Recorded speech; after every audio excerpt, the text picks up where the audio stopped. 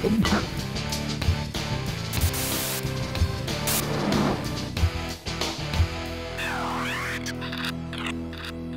guys, so we are getting a great response with these healthy dishes. Some of you were saying, well, just eating vegetarian isn't always healthy. I mean, cake is vegetarian, it's not healthy. We get that. But what I'm doing is, for those of you who don't know, I've stopped eating red meat and pork for a 4-month period. I started back in October and I'm ending the end of this month. And when I started, I took my blood work. So I had like high cholesterol. So we're doing an experiment. In February, I'll report to you what my cholesterol level is. Does red meat affect your cholesterol? Does pork affect your cholesterol? All that. In the meantime, I also decided to kind of be health conscious in the month of January. So like next January, we'll do the same thing and bring in some vegetarian dishes that I thought sounded great and were healthy. This is a tomato and basil bake. It's very simple. I've never tried this. It was so simple, it made it interesting. So come on in close, I'll show you. Okay, so the one thing that irritates me is when they use measurements that I don't have. So like they'll say, grab an 8-inch baking pan. Like a 8-inch baking pan. So I'm looking all over something that's, oven safe. And so I grab this one and I measure it and it's 9 inches. And I'm like, are you serious? Then I go, oh, the round one. So I grab the round one and that's 9 inches. So I'm doing a 9-inch version of this 8-inch recipe because I don't have an 8-inch. So I'm just adding a little extra on the ingredients and we'll see how it goes. All right, so let's get in with the ingredients.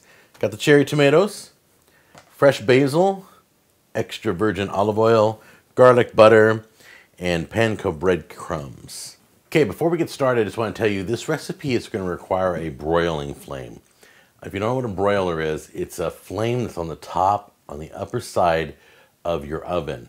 And it's usually just like a single flame. It's for browning, or you might have if you're with electrical, it may have a browning wire. If you don't, then do this at 500 degrees Fahrenheit, okay? Put that off the side until we do our mixture.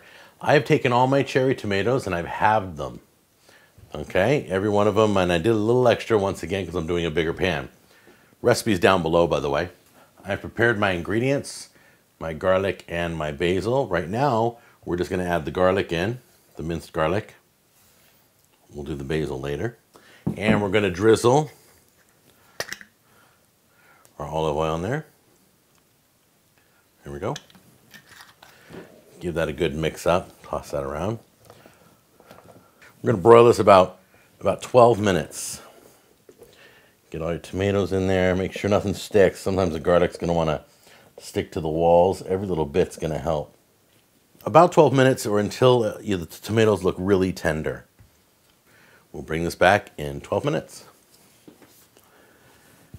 Okay, you're going to want your butter melted, so go zap that in the microwave, bring it back here. All right, tomatoes are almost done. So we're going to put our breadcrumbs in the bowl, make our little crumbly topping, take our butter, and if you feel there's more butter than breadcrumbs, which it should come out fine according to the recipe, once again, I'm kind of beefing it up a little bit. Find out there's more butter or more breadcrumbs or whatever, just add a little bit or whatever you need.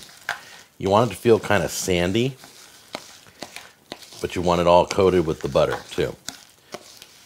Kind of like wet sand. Leave your broiler on. See how they look like they almost started browning? They kind of shriveled up and stuff. Really cool, huh? All right, I'm just gonna sprinkle around. Gonna place this back under the broiler. About 30 more seconds. Just to kind of brown the top of it, okay? Beautiful. Look at that. Bring the cutting board over. Sprinkle a little bit of fresh cut basil. And there it is. Very easy to make. Tomato and basil bake. So as this was cooking, I'm thinking, it smells great, it looks good, I bet it tastes great, but what exactly would I use this on? Would I use it as a topping? Would I take like a section of this and put it on top of fish? Would I top little bits of it on crackers? I'm not sure. So you tell me, how would you do this? I'd also probably add in another vegetable or two. But this is how the recipe was. I found this. It looks simple and delicious. It's a good starting point. You don't like basil, use parsley. You don't like parsley, you want to add a little bit of kick, use cilantro. So let's give this a taste. Yeah, it's almost like an appetizer. It really is. Ooh, it's steamy hot. Oh, definitely smells good though. I like this as a topping, honestly. I would top fish with this. But, you know, some of you vegetarians, you tell me. I don't know what you would top with this, but it smells delicious. Oh, wow. The olive oil and the garlic. It's like a warm tomato salad. And then the breadcrumbs give it a little bit of crunch. It's almost like the oven brought out the sweetness in these grape tomatoes. All right, I'm going to snack on this. I'm going to get ready for the next episode. I'll show you guys that next week. You have a good one, and I'll talk to you later. Bye-bye.